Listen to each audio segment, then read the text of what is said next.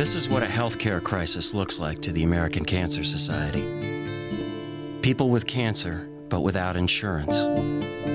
Countless others with insurance, just not enough to cover something as devastating as cancer. We're making progress, but it's not enough if people don't have access to the care that could save their lives. Together, we can change that. Find out what we're doing and how you can help at cancer.org. This is the American Cancer Society.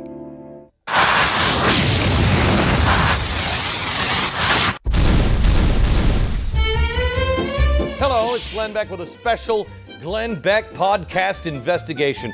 I'd like to bring you now a harrowing story of what could be best described as human exploitation of the worst kind. What if I were to tell you that right here in America, in certain parts of this country, there were parents who were secretly meeting under the cover of night for the sole purpose of, brace yourself, baby racing.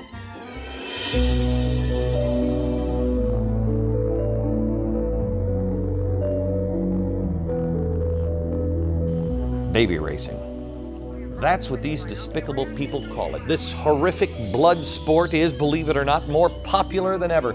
Take a look at these hardened kids. I know, it's almost too difficult to even watch. First, let me start here. Let me give you a little background on this horrific sport.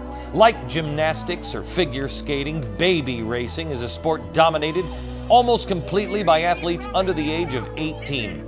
And like such sports as cockfighting or horse racing, these competitors seem almost bred specifically for baby racing. In fact, some of these competitors have been racing from almost the time that they were born.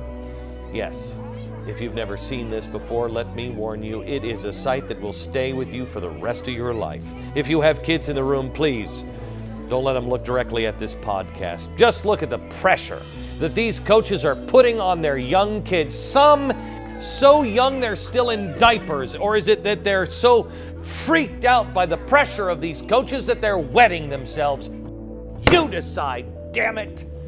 It's been said that some of these coaches will do practically anything just to get these kids to win. Bribery. Many of the kids racing today are using performance-enhancing substances just to get that edge that they need to win. And here's the real dirty secret about this sport. You're not going to hear this anyplace else. Sadly, these kids will soon be washed up. The average career of a baby racer is only 15 months. 15 months for what? It's tragic. One former baby racer who's now turned whistleblower agreed to speak with me, but only on the condition that we disguise his identity.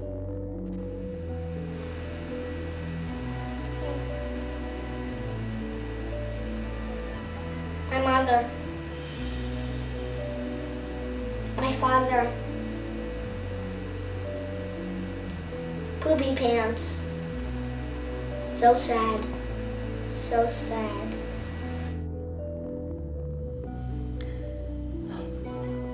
Poor kid. Damn it, he never even had a chance. So what can be done? Sadly, not a lot. Not a lot. Actually, not a single law in this country that prohibits people from racing their babies. That's where you come in. I'm asking you to go to our website right now. It's on the bottom of your screen. You'll be able to download a petition that you can email to your congressman asking him to change the rules that govern baby racing. Now, I'm not saying that baby racing should be outlawed. The petition is just a plea to make it clear to our lawmakers that we want mandatory laws that all children who compete in baby racing be at least 18 years of age. Again, just go to the website on the screen, which is www.banbabyracing.org/petition/Glenn Beck. ~baby racing is for losers \, then just spell out the word \, then the words spelled out, ~, ~, then / spelled out, then the word spelled out, \, then just download the petition and send it away. It's just that simple. Well, that's it for this report. Keep safe. Please, teach your kids about the dangers of baby racing. Good night, America.